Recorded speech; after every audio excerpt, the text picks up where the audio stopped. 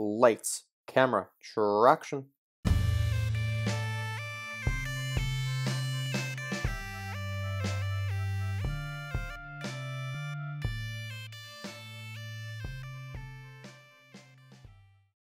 Actually getting out on the front line, no matter what you're selling, whether it's a business to business or whether it's a business to consumer.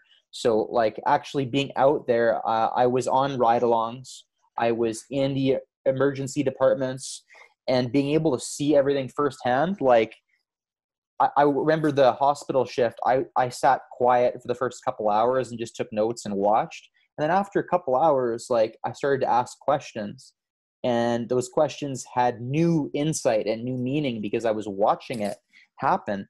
And towards the end, that's when I would start saying, well, like, what if this system and this system could talk? And it was like mind blowing, the reaction I was getting from people.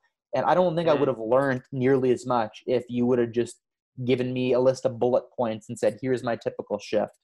Being there, smelling the smells, seeing the sights, it meant something new and special to me. And like I think every entrepreneur should be trying to figure out, like, how do they put themselves in the same spot that we did, learning from people like you. Well, and even if you approach, clients or users, and ask them to tell you something, send out a survey, let's say, there will be a certain amount of bias that comes through it, and asking someone to talk about their experience is a totally different thing than seeing them experience it. Yeah.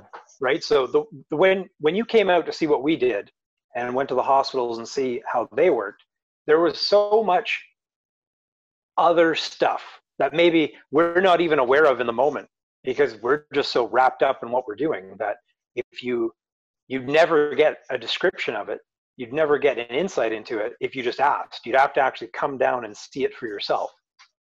And that's a big advantage of what you were doing there, was to, see the real world